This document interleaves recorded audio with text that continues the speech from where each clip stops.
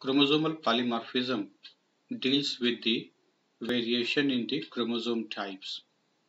Since metaphase chromosomes could be seen in best form because during that period the chromosomes remain in highly contracted shapes. So several species of animals and plants they could be identified for the type of karyotypes they possess or the chromosomes they possess. But clear-cut variations in the different portions of the chromosome cannot be observed very clearly in almost every form of organism. But that is quite possible in case of Drosophila because Drosophila possesses polytene chromosomes. So chromosomal polymorphism can be well studied in Drosophila genus due to presence of polytene chromosomes in them. And paracentric inversions are very common in this genus. Almost every species of Drosophila uh, possess some sort of inversions, particularly the paracentric inversions, which play adaptive role in them. So these inversions persist in so many species of Drosophila which have been analyzed for this purpose. And some of the inversions in a species may be highly adaptive and exist as cosmopolitan inversions. That is, in several populations of that species, certain inversions become very common, they occur very frequently. So that is why this kind of study could be accomplished in this genus. Dobzhansky, a well-known population geneticist, selected Drosophila pseudoobscura for studying chromosomal polymorphism, genetic differentiation between populations, and several other evolutionary phenomena in this species. Cosmopolitan inversions can be used as genetic markers to study different aspects of population genetics. See in this diagram, you can see the polytene chromosomes of Drosophila melanogaster. This is one of the very uh, common kind of structure or diagram which is given in so many textbooks, and also through internet you can get this picture. What is actually shown in this picture is that the centromere of all the chromosomes get attached with each other, and that forms an area called as chromocenter. From that portion the different chromosome arm radiate in different directions, so you can identify individual chromosome arms on the basis of its binding pattern. You can see the 2L, 2R, that is left arm of second chromosome, 2R, that is right arm of second chromosome, likewise 3L and 3R. Then X chromosome could be seen because X chromosome is almost allocentric in case of Drosophila melanogaster. So a single chromosome arm is seen over there. Fourth chromosome is very tiny, but if you have a very good kind of preparation, a small protuberance could be seen, and that becomes the fourth chromosome. So this is the chromosomes, polytene chromosomes of Drosophila melanogaster. And in other species also, one can see the different binding patterns and identify the different chromosome arms. So a number of species of Drosophila have been used for studying chromosomal polymorphism. But before I explain such aspects, let us have idea that Drosophila melanogaster is one of the polymorphic species of this genus, and that possesses nearly 300 inversions which have been reported from different parts of the world. Some of them are very commonly occurring, that is cosmopolitan inversions. In Drosophila ananensis, so far 78 paracentric inversions have been reported from different natural populations, and heterozygous paracentric inversions provide adaptive superiority to those individuals who carry them, and therefore such inversions are selected in the populations.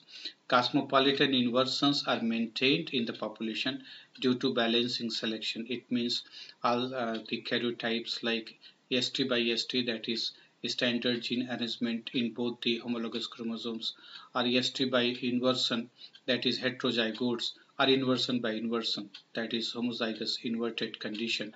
Means three different kinds of individuals may be there, and because of heterozygotes, the two types, that is ST by ST and ST by inversion by inversion, these two types also exist. So heterozygous inversions, they provide actually balancing selection to the individuals of a population.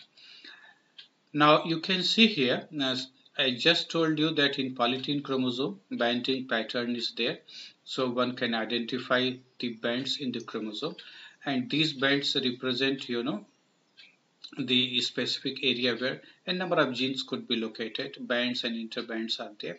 So if you find a definite pattern of binding in both the chromosomes, then the chromosome will be looking straight. Like here, the gene arrangement is capital A, B, C, D, E, like this up to I. In other chromosome also exactly the same pattern of gene arrangement is there. So this could be referred as ST by ST. So if you observe a chromosome arm looking straight and having a normal bending pattern, then that will be referred as ST by ST.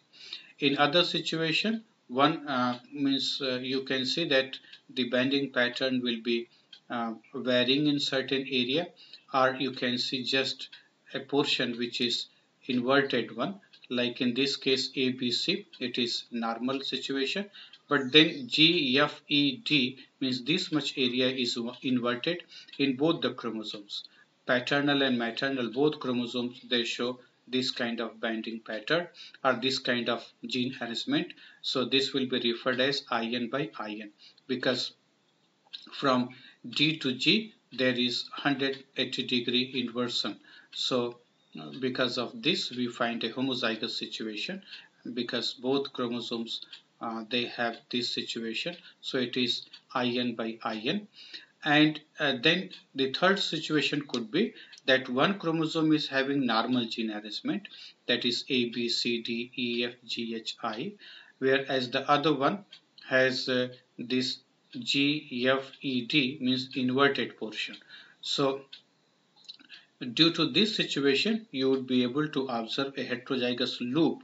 Here in this particular figure, the heterozygous loop is not shown, but if you have one chromosome having normal gene arrangement, that is ST, and the other one inverted gene order, in such condition a heterozygous loop will be seen in the polytene chromosome, because in polytene chromosome the paternal and maternal chromosomes are permanently synapsed.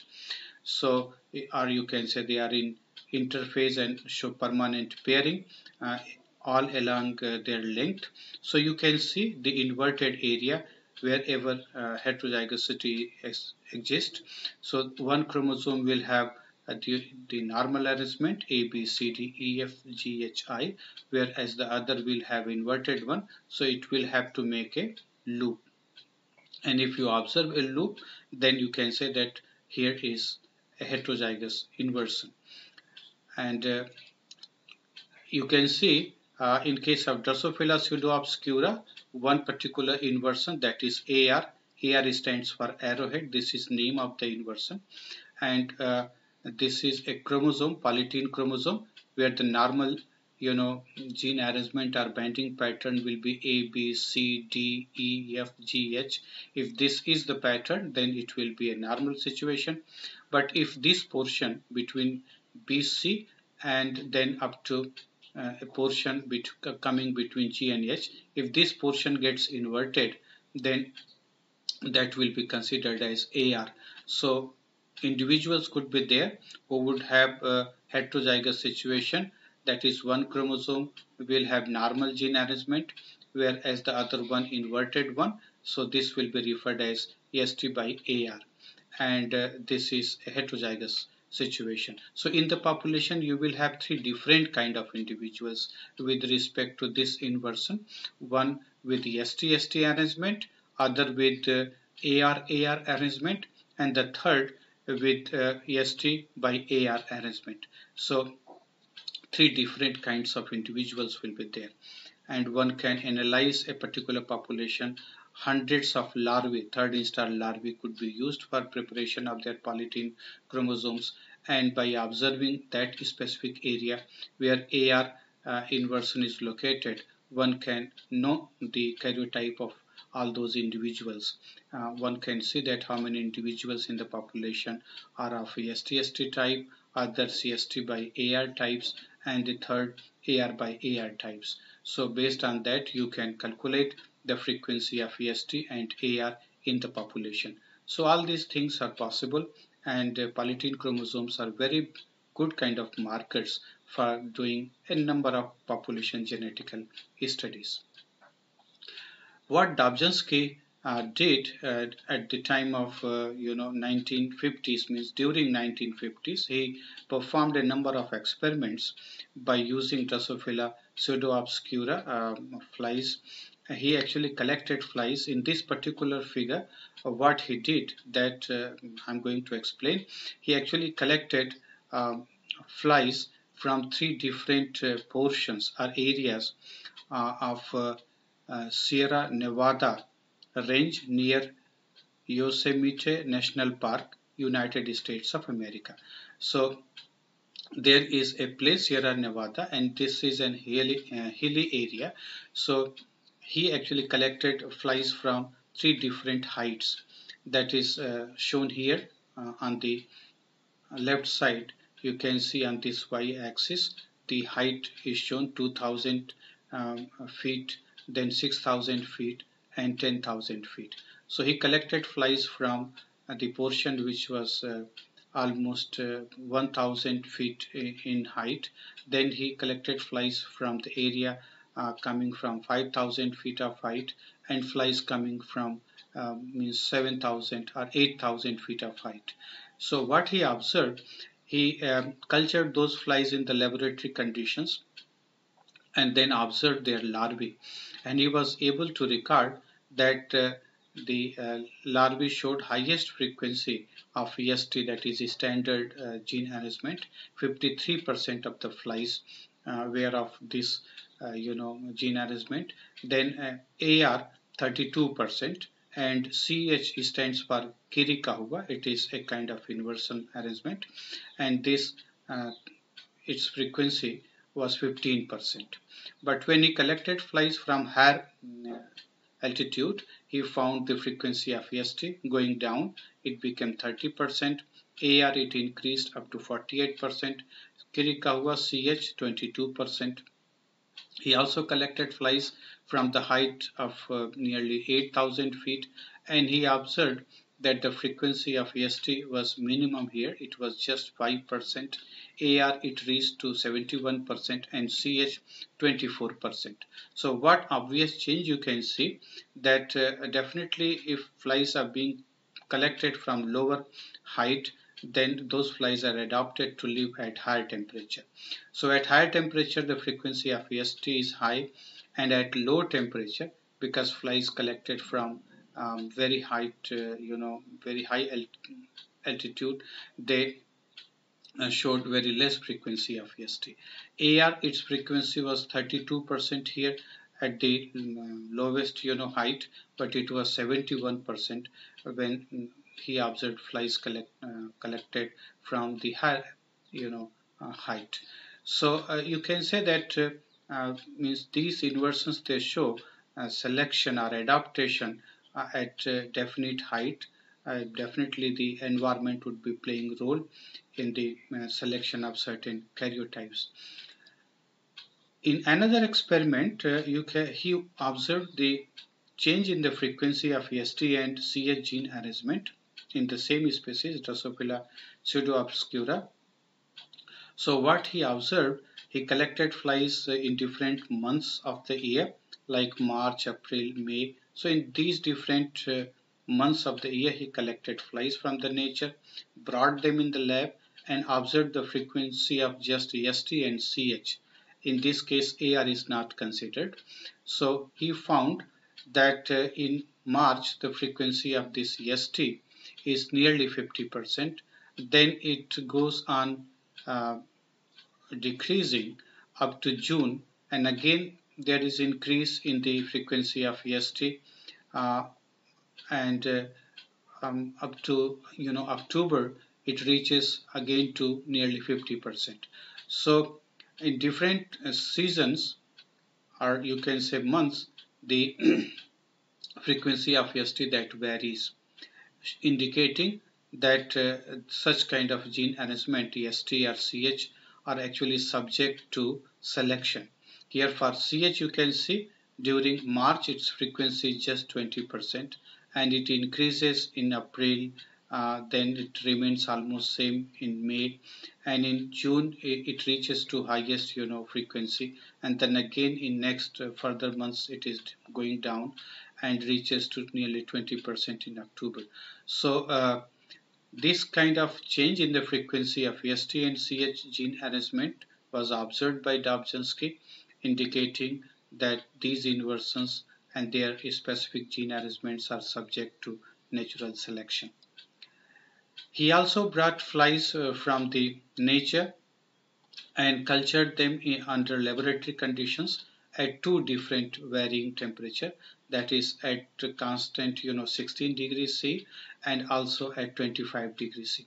So what he observed, that at 16 degrees C, means at colder temperature, the frequency of EST that is very less, means it is hardly 10%. When there is less temperature, means at 16 degrees Celsius, the frequency of or percentage of EST is nearly 10% throughout the year. You can see here March, April, May, June, in all these months there is no change in the frequency of standard gene arrangement, whereas the same EST or standard gene arrangement, its frequency continuously increases when the flies were maintained at 25 degrees C, and see, he started working almost in 1946 March, and then these flies got adopted in the laboratory conditions, and a continuous increase in the EST enhancement could be seen. So by January 1947, if these flies were maintained at 25 degrees C, then the frequency of EST reached quite high, means nearly, you see, more than 60-70%, more than 60% it has reached. It means there is a role of temperature on the existence of specific karyotypes in the population. Here in this diagram you can have an idea that what is the frequency of this TL, that is tree line, or Kirikawa, that is CH, or Pike's Peak, or Arrowhead, or standard gene arrangement. So these are different gene arrangements, that is inversion types as well as standard gene arrangement. And Dobzhansky actually collected flies from different states of United States of America, particularly the southern portion of USA, and then he observed the frequency of these five different gene arrangements, and he found that EST gene arrangement, it is varying. You can see here it is varying in certain portions, and then it is going down, and it is quite less in several other states. So since they experience varying abiotic conditions, and accordingly the frequency of EST are different, inversion types like AR, you can see its frequency varying in different states or different geographical periods. So this indicates that inversions are actually under the influence of natural selections. Specific karyotypes could be favored or disfavored depending on the environmental conditions. So this